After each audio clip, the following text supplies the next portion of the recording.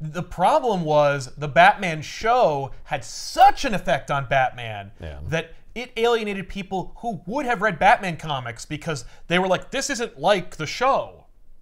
Or they were like, the show isn't like the comics. It created this kind of weird divide between the readers of comics and literally everybody else. Because everybody else had an association with Batman, and it was Adam effing West. That show had so much effect on Batman, such to the degree that the Batman '89 movie was going to star Bill Murray and was going to be like the Dragnet movie, where it was going to be a comedic affair with money behind it, because that's how influential the '66 movie is.